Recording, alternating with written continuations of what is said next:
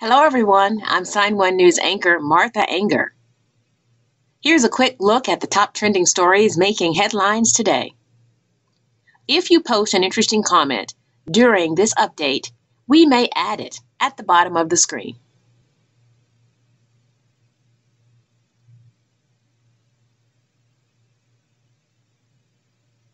Today, Thursday, is day 4 of the week-long International Week of Deaf People celebration, which has been celebrated every year for the past 70 years during the last full week of September. This year's theme is celebrating thriving deaf communities. And today's sub-theme is We Sign for Human Rights. September 23rd is also International Day of Sign Languages. Here is the official video from WFD's website explaining the importance of embracing all sign languages across the globe. Thursday, September 23rd, 2021. We sign for human rights. On this International Day of Sign Languages, we celebrate our collective efforts, deaf communities, governments, and civil society representatives to recognize and promote the over 200 different national sign languages around the world. Together, we sign unto a declaration of support for sign languages as an essential human right for deaf people and sign for human rights.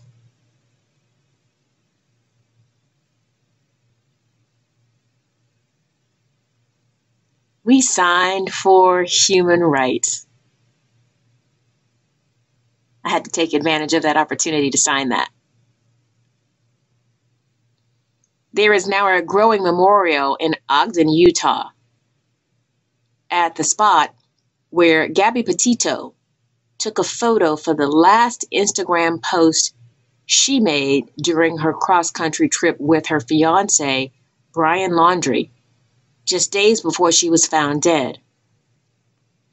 The manhunt to find Laundrie is ramping up in Florida on land, in the air, and now with a specialized dive team being brought in to help comb through every inch of the 25,000 acres in the Carlton Wildlife Reserve.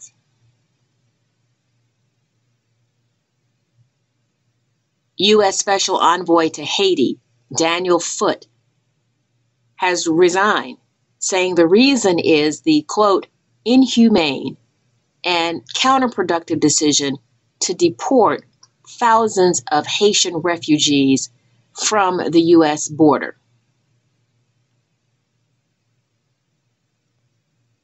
Right now, about 5,000 Haitian migrants are living in a temporary shelter in Del Rio, Texas. But the Department of Homeland Security says 1,400 Haitians have been returned to Haiti. And Foote says they have been returned to a country that is racked with poverty, crime, government corruption, lack of humanitarian resources. And he says that will have disastrous consequences, not just in Haiti, but in the U.S. and neighboring countries.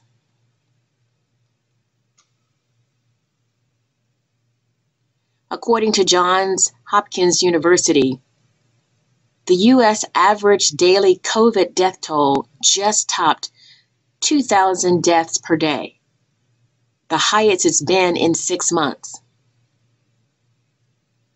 In the 10 least vaccinated states, they are the ones in red, the COVID-19 death rate was 4 times higher this past week than in the 10 most vaccinated states.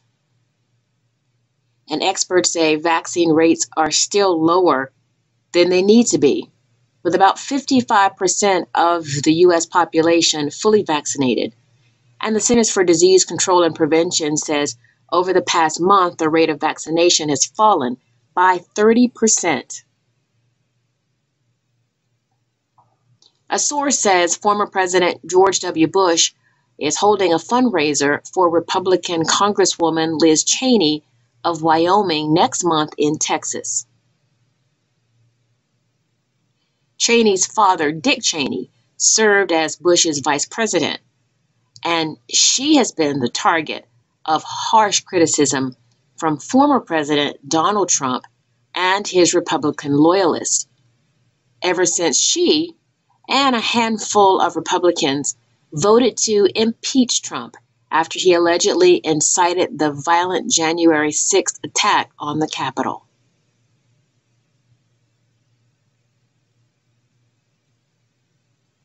Trailblazing director Melvin Van Peebles has died at age 89.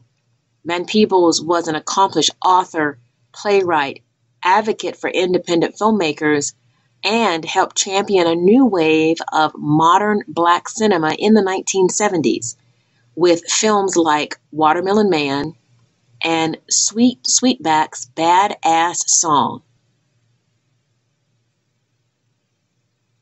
His son, actor and director Mario Van Peebles, posted on social media, "In an unparalleled career distinguished by relentless innovation, boundless curiosity, and spiritual empathy, Melvin Van Peebles made an indelible mark on the international cultural landscape through his films, novels, plays, and music."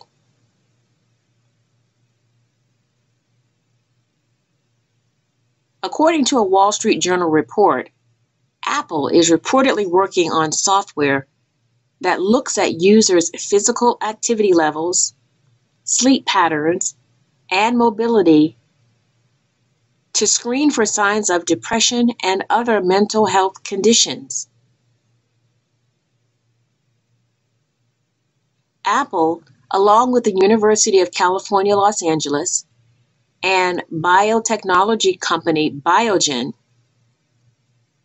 are studying anxiety, depression, and stress as it relates to cognitive impairment, and eventually develop an app for early detection of those conditions.